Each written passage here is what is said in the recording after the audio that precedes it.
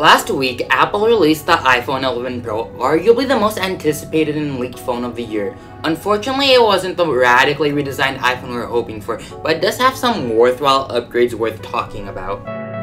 The highlight of this phone is its new camera system. On the 11 Pro, Apple finally decided to add an ultra-wide lens which lets you zoom out to a 120-degree field of view, in addition to the standard wide and telephoto lens. Unlike most other triple lens arrays, the camera modules are all carefully calibrated for color, white balance, and exposure, allowing them to work together and transition from one another seamlessly. For example, using the ultra-wide lens simultaneously with the main lens, its new interface lets you see what's outside of the frame while shooting from the main lens, which is nice, especially when doing something like framing a picture. Like the Google Pixel, it also now has a night mode which greatly enhances pictures in the dark. On the front, Apple added a feature called Slow Feed, which allows slow motion Instagram-worthy videos from the selfie camera.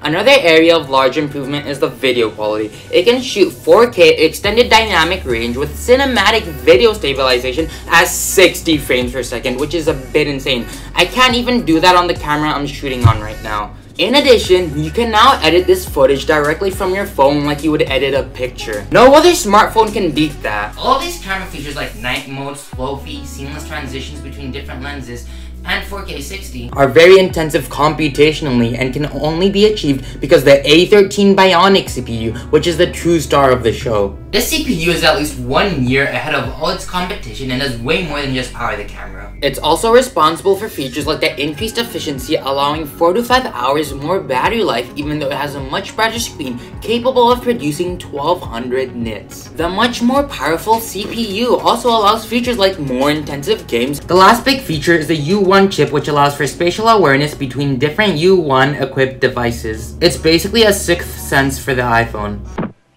My spider senses are starting to tingle. Now that we know mostly everything about this phone, it's time for the serious question.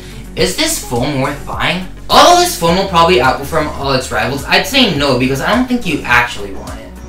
As a company, Apple is great at making us want terrible products. They tried to sell us a $300 book, a $1,000 monitor stand, and the least ergonomic mice in the market, and they've had great success doing this because of their smart marketing. The most glaring example of this is how they try to hide the notch on their website. On the main iPhone 11 Pro page, only 10 out of the 25 pictures show the front. Furthermore, you can only see the notch clearly in 1 or 2 pictures, and the clearest one is placed all the way on the bottom of the page, somewhere most people won't even scroll to.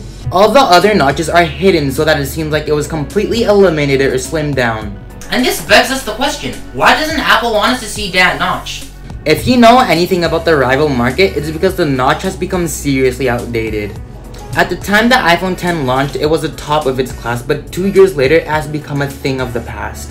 All of its flagship competition has eliminated it with something like a hole-punch display or pop-up camera. Even budget phones have eliminated it with a teardrop notch, which is a lot less obtrusive than the one on the iPhone, and that's a shame for Apple, the second most valued company in the world. The fact that they didn't change anything with the bezel is an indicator that they are slacking or that they have something radical in the works, and by this, I mean the 2020 iPhone, which is what you really want. When the 2020 iPhone comes out, I guarantee that you will regret buying the iPhone 11 Pro because the front will look so much more sexy without that notch. According to multiple sources, Apple will be getting rid of that notch, bringing back Touch ID, and is even contemplating switching to a 120Hz display. This phone is the phone that actually deserves the Pro name, and I guarantee you that this phone is the phone that you actually want. And for the best things in life, we just gotta be patient sometimes. If you like this video, please hit the like button and subscribe for more awesome content.